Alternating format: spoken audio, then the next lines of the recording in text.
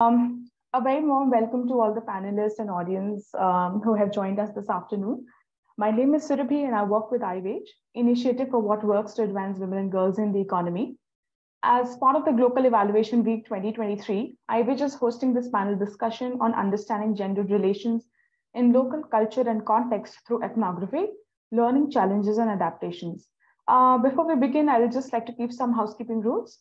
I request all the panelists to please keep your devices on silent and microphones on mute when you're not speaking.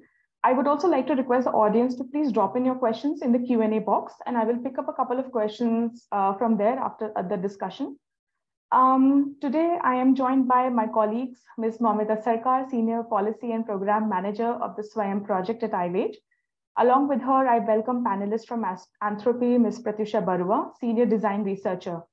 Anthropie is an anthropological research organization which is conducting the qualitative process evaluation in collaboration with the SWAYAM project, IWWAGE. Before we begin, I would like to give a brief overview of IWWAGE. The Initiative for What Works to Advance Women and Girls in the Economy was set up in 2018. We endeavor to shift based from what to how to what works.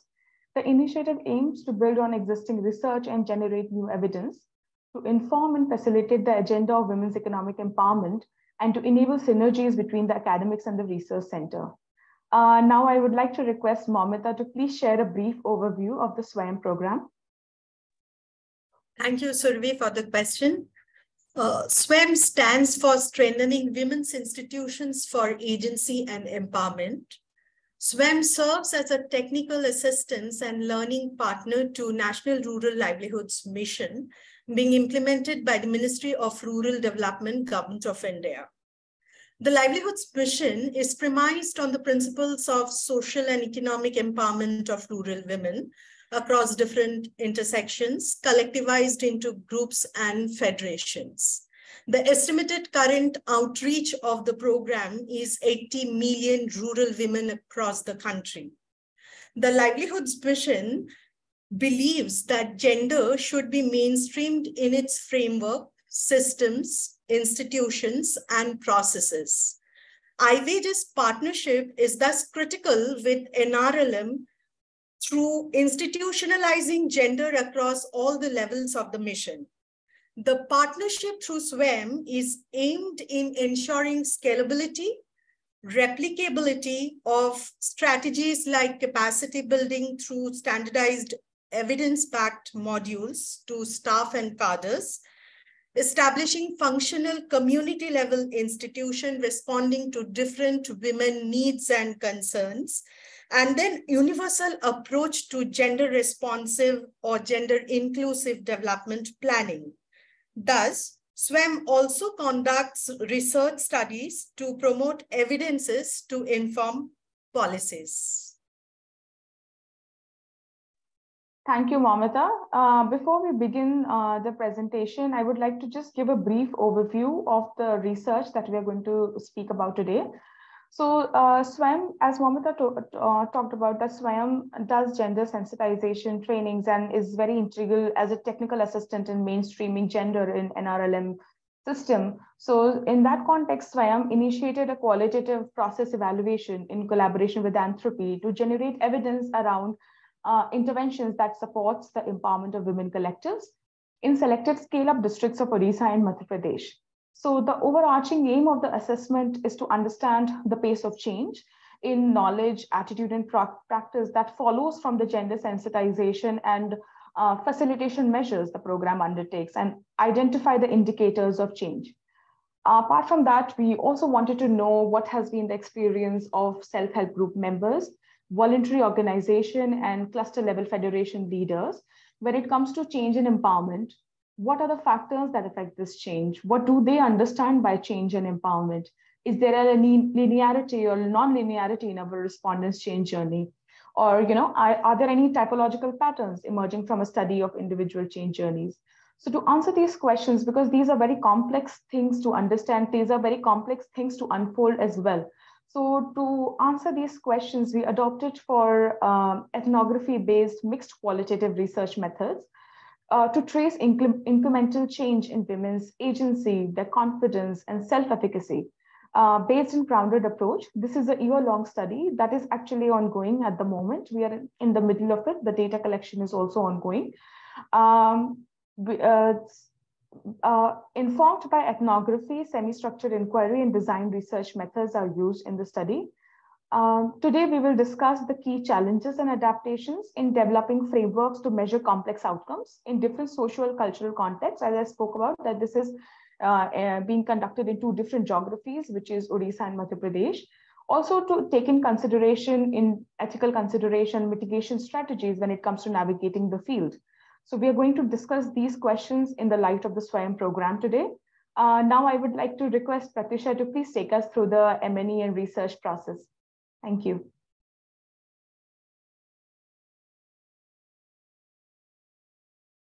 Thank you, Surabhi.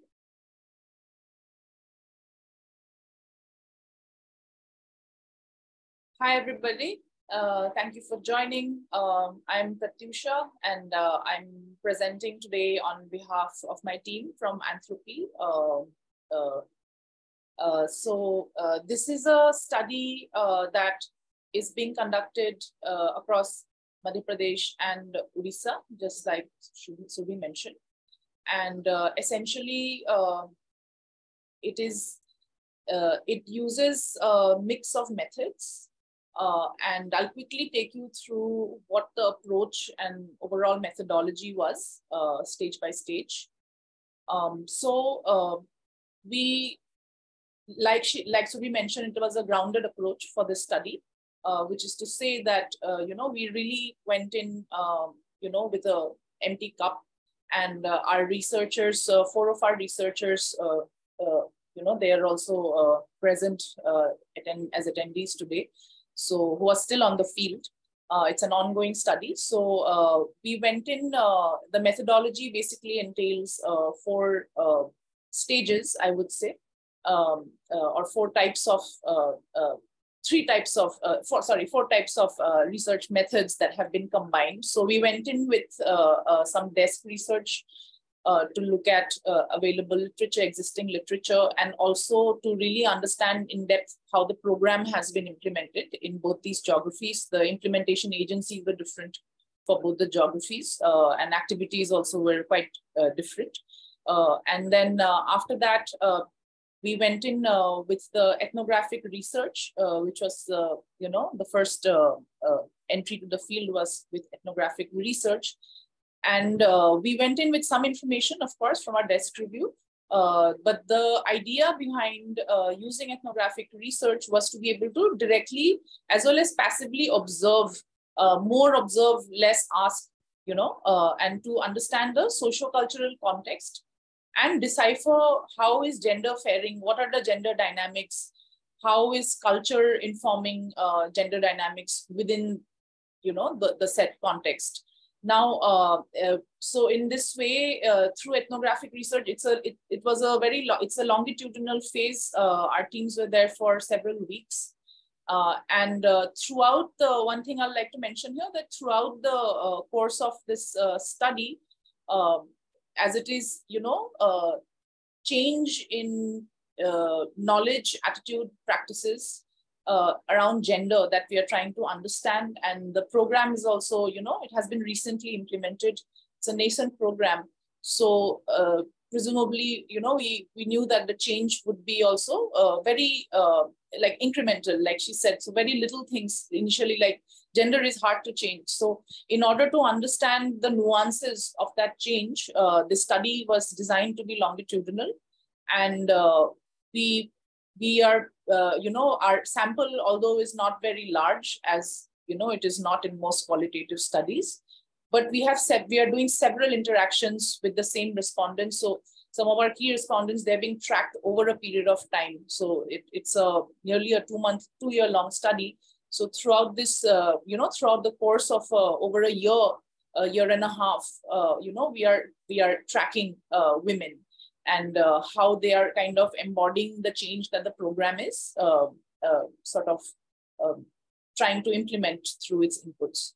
So on the top right corner, you can see the circles of study and observation. So we are looking at all the spheres that sort of comprise a woman's life. So what is her family circle? The SHG circle, so women before the SHGs were formed were very constrained to their households by and large. So the SHG circle, their friends, extended family members, co-members, their friends, non-family friends, their maternal relationships, right? Then also looking at the extended social circle. So which would be acquaintances, their trainers, even SRLM officials. So we are looking at both the supply and the demand side, so to say. And so the ethnographic research was really the way for building the foundation of the study. So after we were able to understand what the socio-cultural context is, how gender operates, how people are thinking about gender, what is the existing sort of benchmark, right, for social norms and gender. Based on that, we moved on to the next method of research, which is to do semi-structured qualitative research. Now, we used our ethnographic research, the synthesis of that was able to help us, was able to inform us about what the indicators of knowledge, attitude, practice shift is. So, even to do a semi-structured qualitative research, with what is the questions to be asked, who should we talk to, how should we go about talking about certain things, and which specific indicators are we trying, should we track to be able to understand change. So that was informed very deeply by ethnographic research, through ethnographic research. Even things like they're different within the same district, there are different types of communities, there are different social identity groups. So how do they interact with each other? What are the power dynamics? And where is gender nested into all of this? So how do we go about, what are the questions we ask? And since we're working in two different geographies, the inquiry, the nature of the inquiry, the nature of the indicators are also different for each geography. So we were able to develop our tools for the semi-structured study basis the ethnographic research. And so in the next stage, when we did the semi-structured research, we narrowed our focus. So ethnographic research was more, it was the same method of going in and observing and writing, and also, we'll talk about that a bit later, how to reduce bias. So one of the big things when you do, grounded approach and when you're doing ethnographic work is, how do we keep out the researchers' bias from getting mixed up with the data that is coming out. So a lot of measures, a lot of training has gone into doing that, and we got very rich data. And now, basically, after casting a very broad net to understand the context, we narrow our net and we deploy more structured and semi-structured inquiries. And from this stage onward also, we are able to, we started applying design thinking and design research methods more at the level of analysis, I should say. So we are using our structured inquiry to visualizing that data so that, we can conduct visual analysis of data. So we have been doing things like building service journey maps. I'll talk about them in the next slide, and also building change maps, so visualizing change for different types of women, from the time that they became an SHG member or they got married and came to the village till the current time, and before and after. The bottom left box you see on the screen. So we have mapped pre-intervention and post-intervention. What has changed? What does change mean? So it looks at familial dynamics, socio-cultural and economic background of a person, personal beliefs, and how they identify themselves. All of this, a lot of it came from the ethnographic phase. And then also through the structured qualitative, then we started semi-structured qualitative.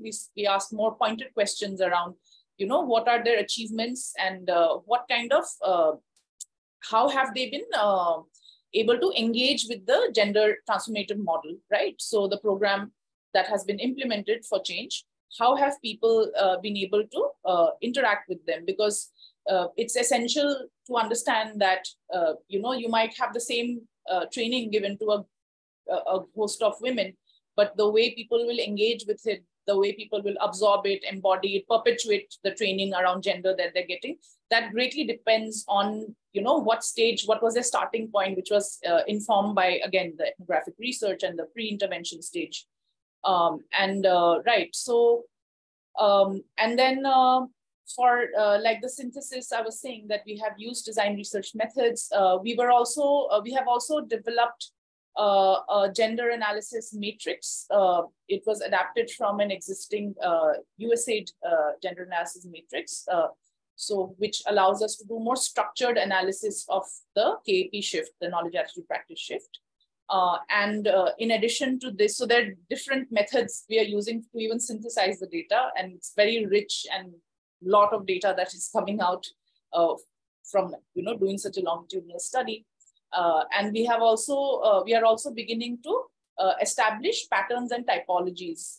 So what are we are building typologies around ability of women to gain agency. So what are the different groups? How are we're trying to group women based on, and we're trying to define the determinants that inform how one is able to gain agency, and then grouping women basis that.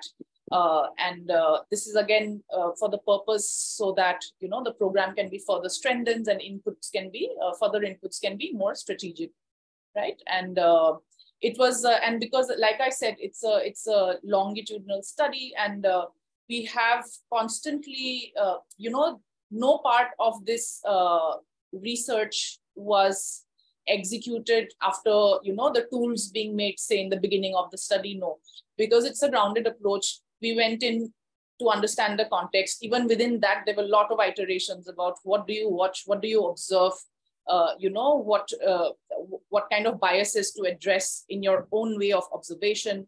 So these methods, and then even in the structured, semi-structured qualitative, we're repeatedly looking at the data, iterating our methods, iterating our tools, and narrowing our focus, broadening, narrowing our focus. So it's an iterative process, and it has been a very enriching experience. So in brief, this is the approach and the methodology. I'll go on now to explain a little bit what the rationale of doing this was. So it's hands-on, on the scene learning, and it sort of brings together, the different disciplines to do this kind of a method. And we are basically trying to build data from personal and the lived experiences of the people that we are studying. And again, I think, spoken quite a bit about the grounded theory and its data-led concept building, and it's iterative and a lot of iteration. And it is particularly useful for qualitative context building to understand the baseline and the situation analysis studies. So for that reason, this is the method that we have adapted. Now, traditional, and we have also retained aspects of traditional ethnography in the sense, such a study where our researchers are there on the field for such a long time, and they're living within the village, in a rented room, in a building that belongs to one of our respondents or such. That is the way that our team is present on the ground. There has been a lot of effort to give people space to come back to us, to talk to us. So it is really not forced. And we have taken care of these things in the way our teams were trained, that people should be allowed time to talk to you in their own time. And again, the topic about bias, I'll come back to that also in a bit. So, and again, the geographies and samples can appear homogeneous, but ethnographies identify individual communities, track changes with them over a period of time, and identify the individual stimulants within the group and shifting dynamics over long periods of time. Now, in this slide, this is a short or quick glimpse of what a service journey looks like. This is one of the processes. Like I said, we've been doing change journeys. We are doing, the gender analysis matrix. We are doing typologies and patterns. Service journeys is one of the tools we have used to look at the quality of service delivery. So the program has made services for gender, gender services like, for, say, women to access help around domestic violence cases, to seek justice around domestic violence cases from the grassroots level. There has been a lot of work, a lot of activities, and gender point persons and, have been created in the village. GCRPs, gender resource persons, have been created in the villages so that people are given knowledge about entitlements and, they are given assistance when they try to access schemes and entitlements, right? So the service journey mapping, it's basically quite straightforward cut service design. What we do here is we look at a person's journey right from the time that they come with an issue to the gender point person or the GCRP that the program has trained to provide such kind of assistance on the ground. And we track this journey, through their interaction with several different stakeholders till the point that it is resolved, right? So by doing such again, this is a design method applied to data analysis. And this is not an output, it is a mid-step, it's an analytical tool. It allows us to visually see where the challenges are happening, what are the pain points, where in this journey are there dead ends and the person has to start over again or, go back a few steps. So this is the way that we have been mapping service journeys, and it facilitates reportage of facts. It's very, very factual. It facilitates longitudinal analysis of multiple perspectives and external barriers to accessing gender services. So, of course, when you talk about domestic violence, when you talk about entitlements, a lot of external stakeholders are involved, like suppose, say, the police or the one-stop center, which is for addressing domestic violence and sexual violence. There are tehsil offices, there are revenue office inspectors, bunch of people involved, like the guy who makes the Aadhaar card when you're talking about entitlements and stuff. So there are many, many stakeholders involved. So for every journey, we map out who these different stakeholders are, and this helps us to visualize where is the blockage, where is the failure point, and what can the program do to build capacity, or what kind of inputs can be created to overcome. So with the help of making many, many such maps, what we do finally is to create a kind of blueprint, which sort of compiles all these different journeys to show you, okay, this is how the service is supposed to flow, and on the ideal service, these are the barriers that come out, in that part and that part and that part. So it basically shows you different barriers and how they come up at different parts. Lastly, this slide is about, the innovative. So ethnography, of course, I'm sure not many of you are unfamiliar with ethnography, but in Anthropie, like my colleague Gayatri, who's here also with us, this was a method a new approach that, Anthropie developed. What they did was a variation of the traditional ethnographic method. So in traditional ethnography, it's usually a solo researcher, a solo ethnographer who goes into the field, spends a long period of time, and they really sort of plonk themselves within that context and work with the guide with a guide or one team leader or so, right? So the risks in doing that would be in mitigating personal bias. So when one person is going, and we see this is a challenge for us also, right? And we see this with our own researchers also still. But what we have done is mitigating bias in the sense, if you spend so much time in the context, a lot of things start to, in the beginning, maybe you think, okay, that is strange or that is noticeable. But slowly, a lot of things start to seem normal to you that otherwise actually would not be normal to your context where you, the researcher, comes from. So, and then also, us coming from different contexts, we come with our own biases. So every researcher will have their own bias. And when it is one person, it is difficult to acknowledge these biases, and also difficult to sort of track when this person's own identity is sort of dissolving with that of the community that they're spending time in. So both these things. And also with one person, capturing data for more than 15, 20 respondents is very difficult to do alone, because ethnography comes with also a lot of writing. So we see a lot of things, but as long as it's not written, it's not usable data. So what Anthropie has done is developed a buddy system and which basically we have teams of 2 female researchers who have been trained and sensitized and positioned within communities in Orissa and MP. They are from the same state, or at least linguistically, they're able to, they belong to the same context, but they work, so that is one measure that we have taken. Now, each team of each state works with a backend team, which is 3 seasoned ethnographers and including a design researcher. Raw data is constantly processed and, sort of taken apart, questioned, made sense of, and 2 to 3 times a week we do that. And again, there is constant guidance given to this team around, okay, what are you really seeing, and what of this is, and guidance around how to report things factually and how to separate, one's own bias. And that is something, like if you look at our ethnographic writing, it is in the ethnographic research time that we did it, in one side you write what you are seeing as what you are seeing, and then you also write why are you seeing it the way you are seeing it. Where am I coming from as a researcher? If something caught my attention, or is seemingly wrong, or maybe unusual to me, why is it so?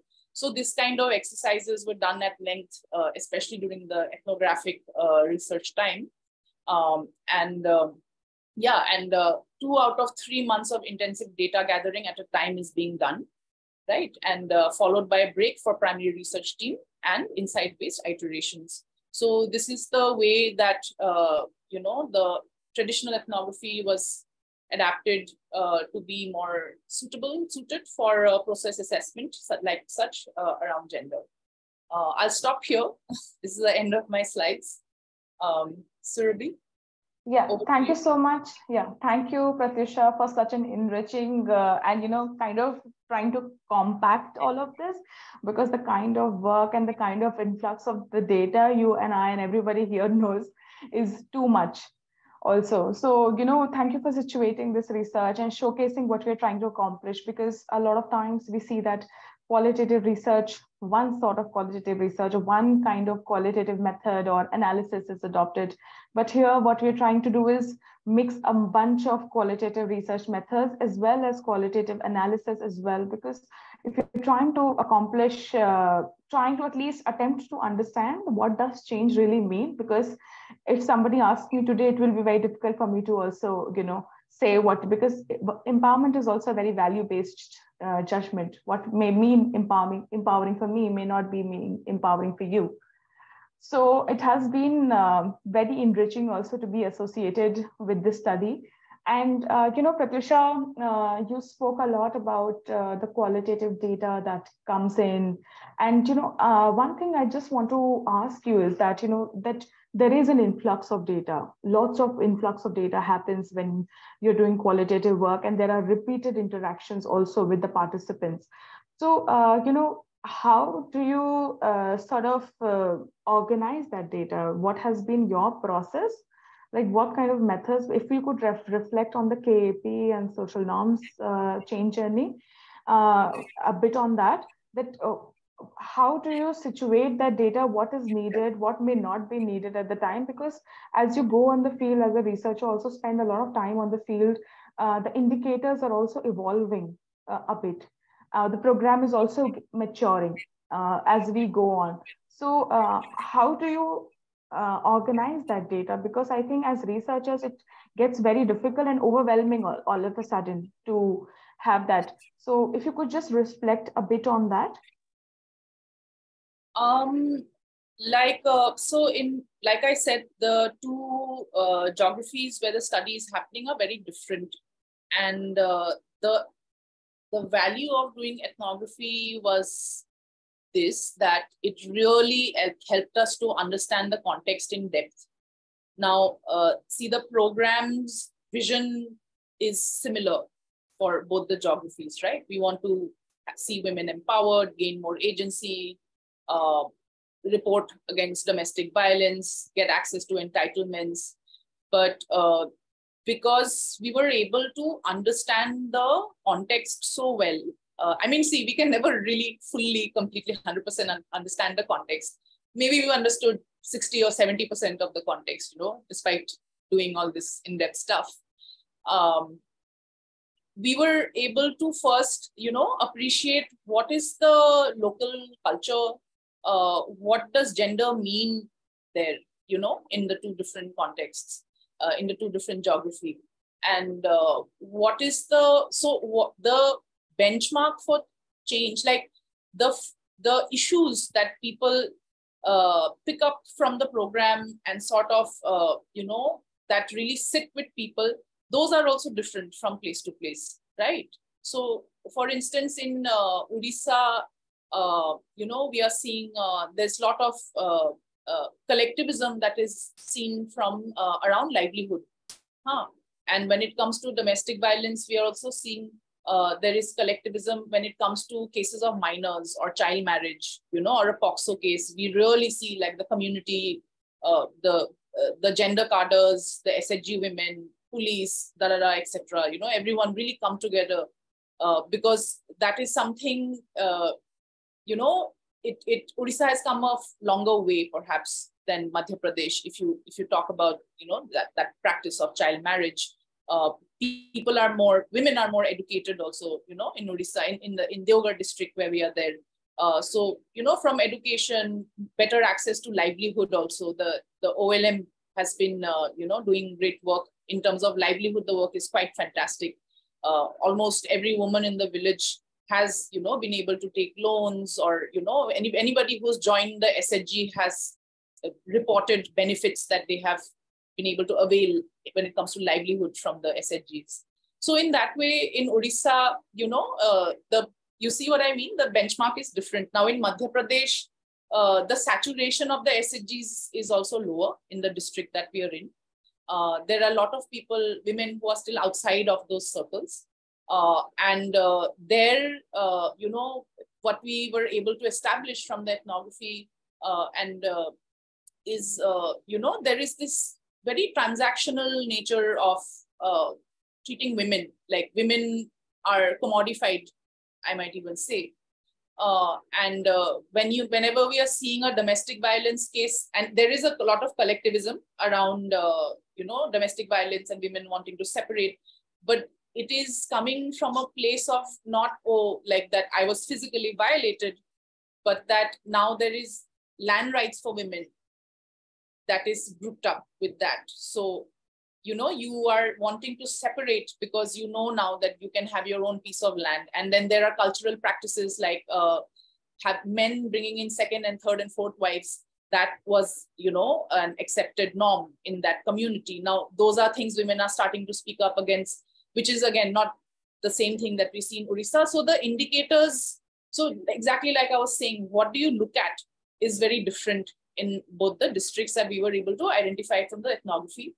And in this way, our structures for analysis have been informed also. And our structures for inquiry, for the structured inquiry also have been informed, because the indicators that we are looking at in both the states are also quite different. So it is tough, from so much data to sort of put it into tables. And, we are working tirelessly almost every week, to do that. But this has been the way we have gone about it, from unstructured to semi-structured research, and then to very structured analysis, using methods of design research, using methods like the, structured qualitative analysis, right? All right. Thank you so much, Pratyusha, for, shedding light on this, because I feel that you talked about context. And I think contexts are very important. Contexts are different in both the geographies that we're studying, but context also shape the outcome of the program or the intervention of the program as well, as you said. But the same thing could be dealt in different geographies differently, or understood very differently when it comes to collectivization and, domestic violence. I feel that, I am very proud of the study. So I feel that the standardized M&E framework may not be able to capture the complexity of individual lives, which the mixed qualitative methods that we're trying to attempt has been able to at least maybe understand a bit of it. So, Pratyusha, I think I'll give you a breather here a bit. We have one question more, but I'll come to Momita actually. So, Momita, you spoke about SWAYAM's program. It's the Coalition of Research and Implementation. It's a unique design, definitely, which uses evidence-based empowerment approaches. Coming together of M&E and program management is also very crucial when we talk about implementation of social programs. And while it does dramatically informs the program with evidence of what works and what does not, we also understand that there are challenges pertaining to inclusivity and adaptability of this evidence.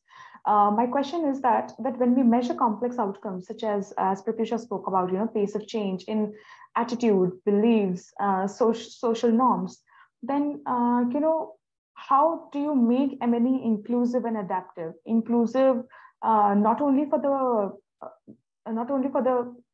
project implementators, but inclusive for people who are designing the project, or inclusive for the beneficiaries of the project. So the evidence work both ways. I feel there has to be a tandem. So how do we make that tandem with the program implementers? Thanks, Survi. We all know that this is a very complex question to respond to. There is no one size fits all for this question. But what we have been able to achieve through this program, I'll just narrate it, but long way to go. But we have just embarked on that journey. Let me give you a brief of that. So the field findings have to be representative enough to draw a body of evidence as to reflect what works and what does not work. In other words, the field testimonies reflect enablers and barriers.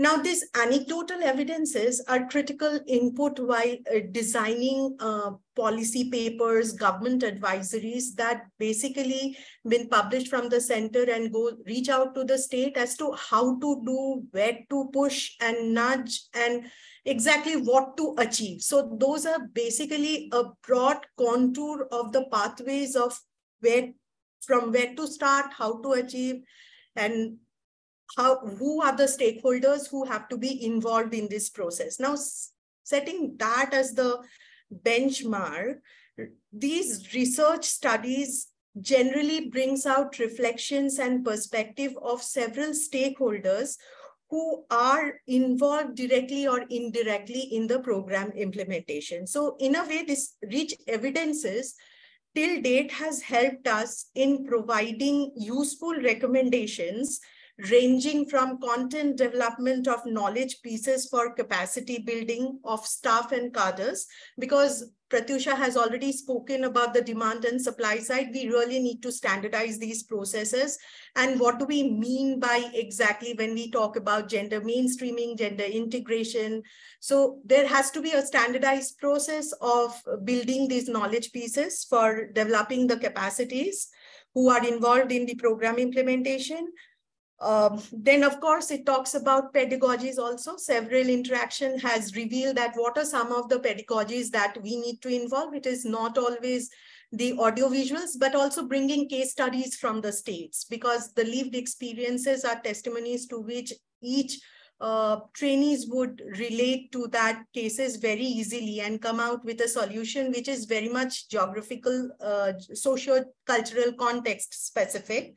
Also identifying three key areas for strengthening collective action. One, of course, which is coming out from the study that Pratyusha reflected is, where do we build the convergence? When we are talking about gender-based violence and we have an institution, so how do we bring police, how do we bring legal services, and where do we start the negotiation? Should we start the negotiation at the subnational level, or should we draw a more overarching contour and start the discussion at the national level? So I think these are rich outputs which are draining into the program, and there has been a growing ownership of these reflections from these studies, because these studies does not only capture the realities, but it also captures the voices from the field, the perceptions, the challenges, and I think those are lived realities. And now slowly the government is also accepting to the fact that what could be a more enabling factor, what could be a more conducive factor to kind of push the program, which actually strengthens women's citizenship within the livelihoods mission. Thank you. Thank you so much, Mamata, for reflecting, because I feel a lot of time we get lost in evidence and then we don't think of the program, that how tangible the actions are, which can be actually replicated on the field and how achievable they are also. So I think that connection is very, very much needed also to be embedded in the program. So thank you so much for reflecting on that. Pratyusha, my final question, and I think you have spoken a bit about it already, is on ethics. So I will not let you go without answering that question for me, is that, you spoke about that ethnography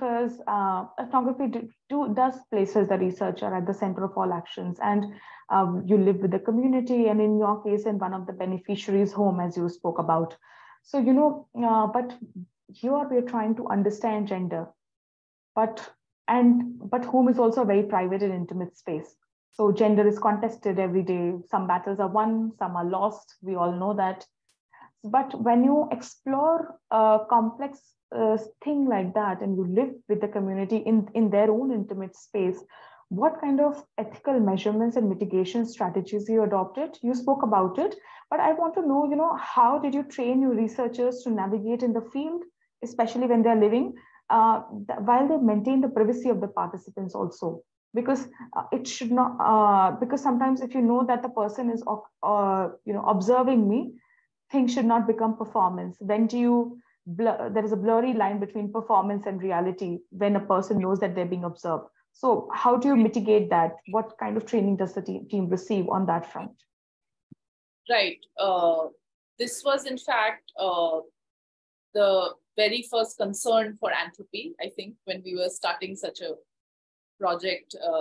Gayatri, the founder, who conceptualized this model, came up with a very interesting and multidisciplinary inception workshop that we did. And what it entailed was, I'll tell you briefly. We used participatory activities to familiarize our participants, which would be, some of them were to be our future field researchers, and we ourselves were also involved. And we familiarize them to predominantly around the topics of bias, empathy, and gender. Okay, so these three things. We had a 5-day workshop to just understand bias, to understand empathy, and to understand gender. And the activities of this workshop were designed to basically enable self-reflection among the participants. Now, what that means is, every human being has their own bias. Everybody has different levels of empathy to different topics or subjects based on our own personal life experiences, and all that. Gender is also, again, as all of us, most of the participants are women. Our researchers are all women. We have all had our own experiences around gender and some form of discrimination. Everybody has experienced, but when you go to a different setup, a different context, different culture, it can be very different from what you have experienced in your own life. So to enable this kind of, understanding, empathy, to be able to acknowledge your own bias, Anthropie did a very fun and interesting 5-day long workshop. So, and rather than taking a, very top-down instructor, facilitator approach, the workshop was designed to be very interactive and collaborative. And the module integrated, it integrated theatrical exercises, plays, participant and direct observation exercises. We sent our researchers, Jao, get out in Delhi, go to that area and this area and, observe random people on the road, pick a subject. So, we really made them go through it. So this kind of introductory sessions were held around empathy and also, for design thinking. So how do you look at any issue with a problem-solving mindset? Even that, because one of the outputs of the project is also to provide recommendations for the program, right? So we did all of this in 5 days. yeah, it drew from applied theater, from design thinking, semiotics also. How do you decipher signs and symbols and visually understand, the context and people, right? And traditional ethnography, of course. So it drew from these 4 disciplines of applied theater, design thinking, semiotics, and traditional ethnography. So this is a workshop that we did, and we also have, of course, a standard thing of, maintaining privacy and confidentiality of data, and all that was also, of course, covered. And great care has to be taken around that. And I think our team's been doing that pretty well. Another thing about ethics here is also, like, when you send out a young team to be on the field for so long, efforts have also been made for the well-being of that team. So Anthropie also brought in a collective of, mental health and counselors who the team have a direct line with, to be able to talk to and reach out to, because it can be quite isolating sometimes to be there. And a lot of issues can come from doing such a longitudinal stay. And yes, and also for trauma-informed therapy, when you're working around these kind of sensitive issues with, listening or, recording a case of domestic violence and such, and, so to be able to deal with their own trauma of doing this kind of work, that is also something that Anthropie set up, which has been quite helpful. Yeah. Thank you so much, Pratisha, for shedding light, because I feel it's very important, because when the trauma triggers emotions you don't know.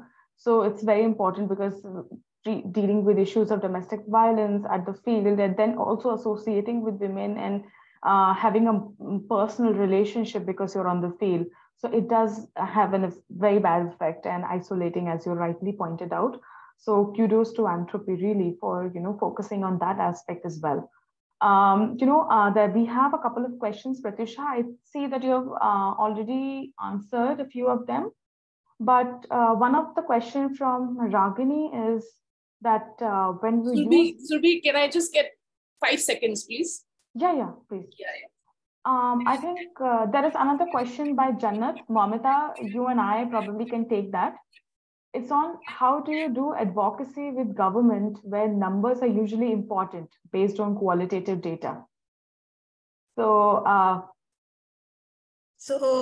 there is no fixed response to this answer, to this question, but what our experience have been is, to achieve data, you have to set your actions online. So what are your actions? So even if it is in the form of what I said as policy paper, government advisories, developing capacities of the staff, creating curated knowledge products, giving a direction to a particular intervention, which helps in universal approach to gender responsive planning or processes across the subnational architecture, we really need to adopt to a very streamlined process. So initially, the first initial discussions will not be very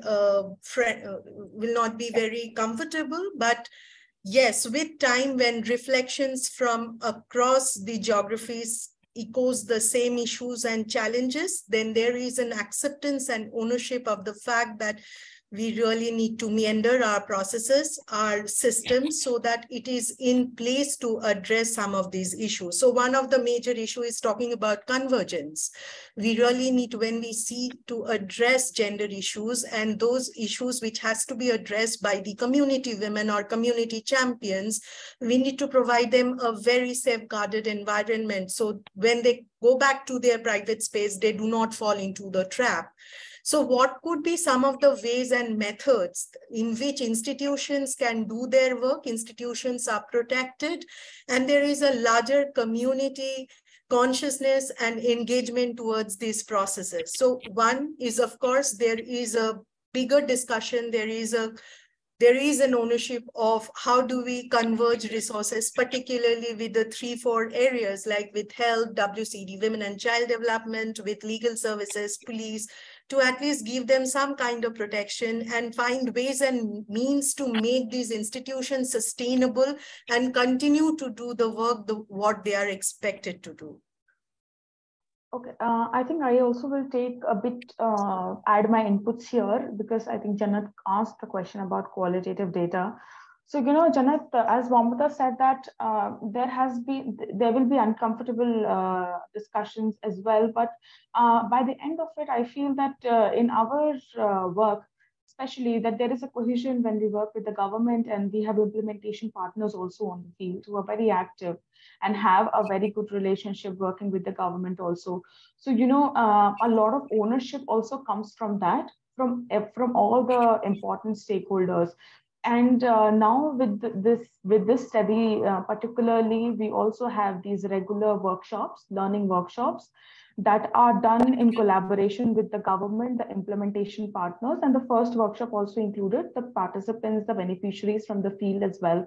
So, that, of course, in the first initial conversations, we had to explain a lot what is ethnography, why ethnography is needed, and why it is needed at this point in time in the SWAYAM program, because we are doing quantitative work as well. It's not that we're not doing, but we are also accommodating qualitative work. And why qualitative work is important is a rationale that we have to keep on giving also. So, so we are also prepared with that mind when we are working, and because we know that we can show some important recommendations or bring some actionable points, as Pratyusha said. So these are the conversations that are simultaneously happening with the government, the implementation partners, and the research agency, and the SWAYAM program. So it's a bringing together of all of that, which is, I think, is making it work, and probably a good success, So.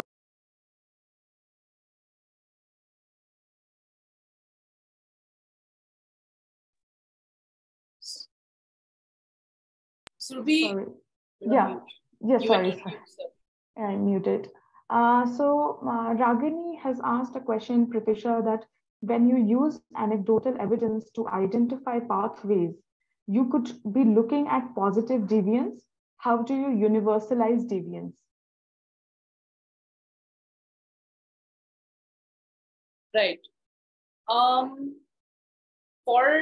Yes, when we are building pathways, we are, going like we really try to capture what is actually happening, and you can't. I mean, see, we have not defined here that we are looking at. So our different analysis methods are giving us different outputs. Mm-hmm. So, for instance, when we are doing service journeys, we are looking at the role that has been defined for these gender resource persons, right? They are supposed to assist women in a certain way that they have been trained to a certain degree. Like, for instance, a domestic violence case, you're supposed to help them report it to the one-stop center or to call the helpline. But then after that, what happens if a case goes to court? She loses visibility, and her role is only till there. So we are looking at how well are people, our cadres, able to fulfill their roles, right? How well are they able to do what is prescribed for them to do? And yes, we have also found that sometimes the limitation of the role is sometimes frustrating people. That, I have only been able to do so much. Violence still continues for this case. I cannot do more. So these kind of things we are finding, but essentially what service design mapping is allowing, service maps are allowing us to do are to identify barriers. And so far we have got suggestions, or, maybe people have expressed that, oh, I wish there was something more to do. I want to do something more, but I don't know what else. But we haven't really seen positive deviance that one is going out of the way, to help. And that is all right. That is not what is expected of them. We see, and see, there is, when it comes to gender, you can see positive deviance maybe when it comes to health practices, but in gender, like I said, the starting point for every person is only very different. You can have the training given to a cohort of women, but which is why we were doing this is what the change journey maps are informing us. What are the predisposing conditions of people that is enabling them to engage with the training content and take it forward, right? So different women have different capacities, are engaging with the program at different capacities, cadre women. Depending on what kind of gender norms are there in your own household, depending on how much, say, support you have in your own household, or depending on how much mobility you have. So all these factors determine, how they're able to engage with the program. And one of the key things, or the main thing that this assessment is supposed to look at, is how is the gender training percolating into the community? As in, the training is given to a certain cadre of women, right? Then from them, is it going into their, family members? From there, is it going further onto their friends and acquaintances? From there, is it going on to people who are not part of the SHGs also, who are maybe, and those are the most vulnerable people, right? That they are not even part of the SHGs. So we are looking at all of these things, and we haven't really looked at it as positive deviance or negative deviance. It's really looking at what is actually happening, and we are trying to assess factors for why what is happening. Thanks, Pratyusha, for shedding light on the knowledge transfer, because that is very important, because the training is limited to SHG women. They do go out and they do talk to within their families also.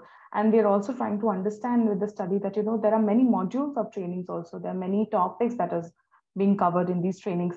So what sticks, what does not stick in retaining that information, and why does not it stick? So these are also the questions that the research team is also exploring at the point.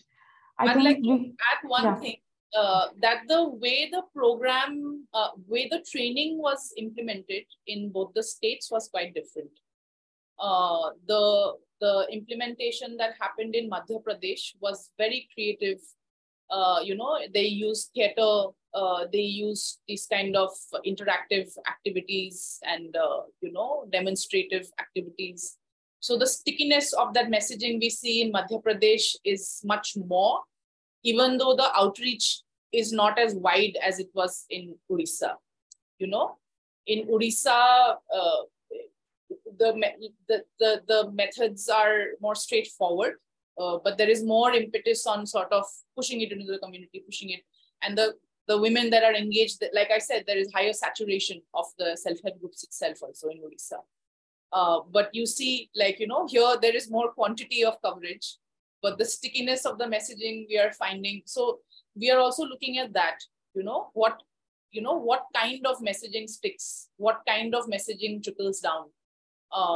And both from the supply side and the demand side, like I said. Yeah. Okay, thanks, Pratyusha. I think there's a last question I would like to ask is from an anonymous attendee. There's no name. So I'll just read out the question. I'm curious if you found considerable difference between the training content and or training delivery process in MP and Odisha. Sorry, can you repeat that? If you found considerable differences between the training content or training delivery process in MP and Odisha. Yeah, certainly. It is different. I think I partially just answered that. Yeah. In Odisha, there is more of an effort to spread awareness about, what, and sort of create linkages to facilities that are already being provided from the government. Like you have your one-stop centers and the 181 helpline, and so even for entitlements, there are already existing schemes and things that need, more awareness generated in the community so that people can demand for those services, right? Yeah. And the information dissemination also has been, very straightforward. But in Madhya Pradesh, like I said, there is a lot of the gender sensitization bit in Madhya Pradesh was done in a very innovative way, in a very inclusive and simplified way in that way also. And therefore, we find, like I said, that, and again, the context is also different. So therefore, the focus of the program in both the areas were also different. Like the overall vision is the same, but the, which issues the program is focusing on, that was also different. Like in Madhya Pradesh, there is more focus on, women asking for land rights, right? Ownership of land. If your husband separates or, brings in a second wife, or if you're widowed. So awareness around that, that has been given more focus, and that indirectly is encouraging women to even speak up about domestic violence, like I said. So yeah, the way the overall mission and vision is perhaps the same, but the areas of focus are in a way contextualized to the needs of those communities, which we are seeing in MP. It was done very well in a very creative way, but the reach is less. But in Orissa, we are seeing the reach is far more, even though the methods are straightforward. All right. Thank you so much, Pratyusha. We are very, very right on time. As I think this is the end. We don't have any questions further.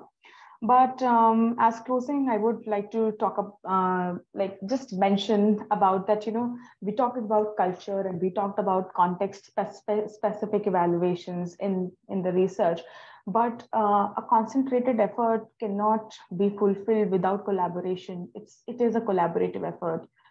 It's a collaborative effort with the technical assistance, research organizations, government, and implementation partners. So this project that we are doing, the research that we're doing, has not been possible without, the support from MPSRLM, Mission Shakti at Odisha, PCI, who are actually there every step of the process, because we can't evaluate outcomes if we do not understand the inputs that the program is also giving in. So I think the collaborative effort is where we are there. But one thing I would like to say, because we are discussing, we use mixed bag of qualitative methods, and we are engaging with the field to really learn about the contextual complexities and realities. We must also address, I feel, the urgency of the challenge in strengthening the evidence based on decision making, which require even more coordinated effort than before. We are reimagining ways of working, the way we are talking about research, merging resources, skills, which are unique to jointly contribute. But collaboration and inclusivity of not just M&E implementation partners and program management, but also the voices from the field, because those are the most affected by the policy interventions and the things that we're talking about. So I feel that a concentrated effort is needed in bringing a more diverse set of stakeholders, which the studies and so on is trying to attempt, to the table in developing a partnership and co-creating something that is sustainable. So I think I would end up here, and thank you to both the panelists for giving us their time, and speak to the audience who are still there, so many of them. So I think this has been a great success. So thank you everyone for joining. Thank you everybody for listening and asking the questions. And all the field team of Anthropie that is there in the audience. It wouldn't have been possible, this discussion wouldn't have been possible with the amount of writing and data you got for us. Anushri, Lopa, Shaheen, and Mamita and Sudhir. So thank you everyone, the IWWAGE team who's there continuously. So thank you guys. And thank you so much. I think we'll close now. Thank you.